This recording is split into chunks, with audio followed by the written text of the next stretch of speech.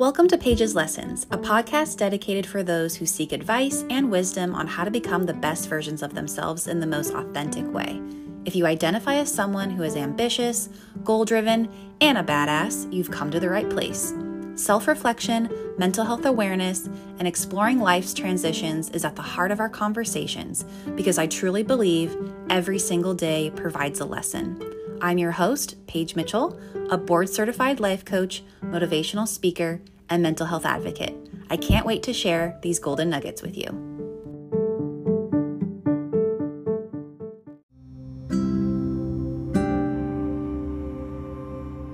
I'm not gonna lie, I want to record this episode because I'm just not in the best of spirits because this is part of the raw, vulnerable moments of solo travel where you just kind of want to be like, fuck it, I just want to put the tail between my legs and just run home. I haven't really felt like this of the desire to go back to the States, and I've already been exploring now for 3 months. And I need to put it in perspective that when I lived in Hawaii for 6 months, it took 3 months to get acclimated to the culture, the food, the environment, everything. And then after that, it actually started feeling like home. And then by the time I was like, oh my God, I love this, it was time for me to leave because I was there on an internship. So anyway, I want to put in perspective, Paige, your cushion, I think that uphill battle is 3 months for you of oh shit. I just feel I'm in Germany and I haven't been here that long, but I kind of had this feeling since this is for real Europe. Yes, I was in Ireland, which was technically Europe. At least, Dublin was. But, I was in the UK and Ireland for 3 months. That is mainly English-speaking folks. So, of course, it's no problem that when Paige is adventurous and she just buys a one-way ticket and she just goes on an adventure, she just plugs it in her Google Maps and away she goes, and no insecurities, and the confidence is something else. But yeah, it's because you're in a fucking English-speaking mainly area, Paige. I'm just telling myself this in the third party, in the third person. I'm just coaching myself at this point, and you're witnessing it. And I think that was a big thing because I kind of knew, I had this inclination of Paige, when you get to Germany, it's going to be a little different. The signs of everything, Google Maps, I don't know what the fuck is going on. The old Bavarian letters that they're still using. Also that Germany is completely 100% pro cash.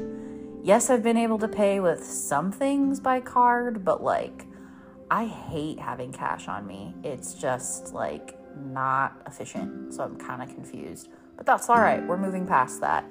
I mainly wanted to record this to talk about my discomforts. This is the part of the podcast that I'm not feeling great.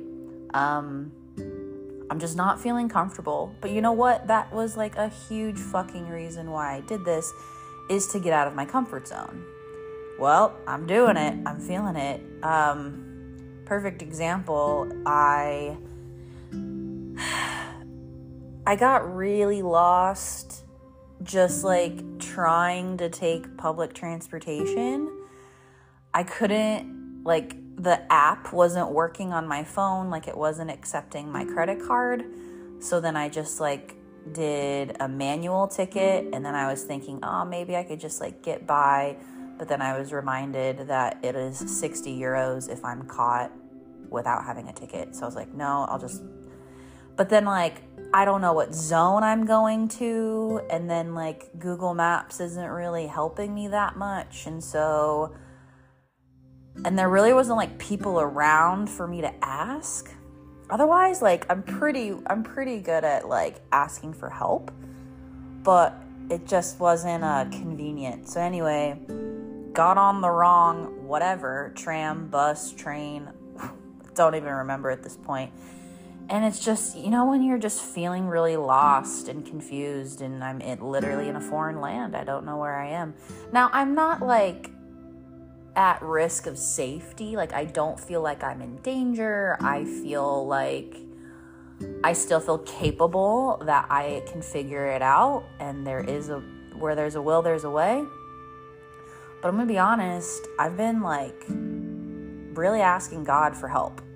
I've been really asking my higher power to guide me into making the next best decision.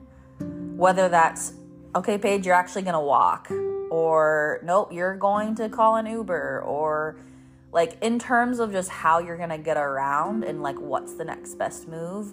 Or, you know what, you're really tired. Maybe you should take a nap right now versus wanting to explore XYZ. Like, take care of yourself. So I'm not really enjoying the language barrier, and I get a lot of people, they've all told me, all I've heard before I got here was, oh, don't worry, like, Germans are really good at English, like, it's no problem. I mean, partly true, but does that mean I want to speak English and I feel tourist guilt? I feel ashamed that I don't know German and I sound like a fucking idiot. I just know they're annoyed. So I like kind of just don't even feel welcome, if that makes sense. So that part's uncomfortable. And, but yeah, it's just, I mean, I really do feel like I'm not invading their land, but I don't feel welcome. No one's been rude to me. No one's been blatantly an asshole. But just so far in my journey here, at least, it just feels like everyone sticks to their own lane, which is fine. But maybe, I'm still exploring Germany. I haven't been here that long, but I feel more alone here, which I wasn't really expecting. I was actually expecting it to feel more like the States. I don't know why. But yeah, I'm just like really feeling uncomfortable with the language. The language is really big, and especially trying to like get places, and I'm just feeling a little lost. Like, I'm trying to do this adventure right now that I'm like going on my laptop, but oh my God, it's like train after train after train, and then a bus here, and it seems like it's a lot. And then there's like these rules of, oh, you also have to like punch in your card. Don't forget to do this and that. Like, it just seems like there's a lot of steps. And this is where in the solo travel that I wish someone would just do it for me. Or at least if I had, if I was traveling with someone, we could like carry on the work weight a little bit of like, you manage this and I'll look up this. So like this part is exhausting. This is part of the solo travel is, if I were to sum up this episode, that is a little frustrating, and just being open and vulnerable with you, that really fucking sucks, is when you're planning an adventure and you're not feeling confident that you're going to do it. And I even watched some YouTube videos of like, I'm trying to type like, how do you go from here to here? Or where do you recommend to do this if this is closed? And I'm like trying to listen to other YouTubers. I'm trying to get inspired, because usually if I see someone else do it, that gives me the courage of I can do it too. So I'm not that discouraged, but it's still hard. It's hard to plan in a country I've never been, let alone a language that is I have no idea. Like, I couldn't even, it's not even remotely close to English. I'm still grateful that, like, English is accepted, but it's not preferred. So, and then I have the emotional, I feel like an asshole for just even saying English to a German person, and they're just rolling their eyes at me that I don't, English is the only language I know. So, yeah, I mean, I think this is warranted to feel this way, but yeah, especially just the weight of being a solo traveler and doing all of this by myself and trying to navigate it. I'm tired. I'm really tired. It's constant planning. Even though I'm doing my best staying 3 weeks in one country, I might be hopping to different cities, but sticking to at least one country for 3 weeks or so to a month has been really helpful and at least a little bit more grounding. But still, I'm still thinking about the next. I'm still like, okay, when this Airbnb is over, where is the next place? And yes, it's exciting, and I get really inspired by my bucket list that I created, and people telling me, oh, check this place out, like, and random things I see on TikTok or Instagram, those visuals are really helpful. So that all being said, it's great. I'm excited, but like, this is this 3-month hump where I'm really tired. I'm feeling really uncomfortable. I would love for someone else to do the work for me. And it is also a financial strain. And there's also been some last minute emergency things I've had to pay for that were unexpected as well. But that's all right because they were mandatory. But yeah, so this is just part of the journey where I'm not feeling the most confident. But I will persevere. I will continue. I know I am capable. I have another 3 or so months left to go. Now that I'm in the Schengen, I only have 90 days to really plan Europe, and I'm sticking mainly to Western Europe.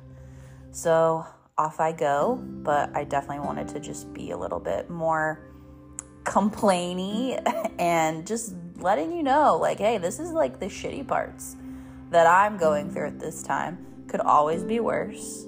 Absolutely. Like I said, I'm very grateful for my health and being able to do my work and things like that to pay for myself and my safety. Always a privilege. Those are all great, but there are some emotional things coming up for me that just don't feel that great. But onward to the next, and I'll catch you in the next episode.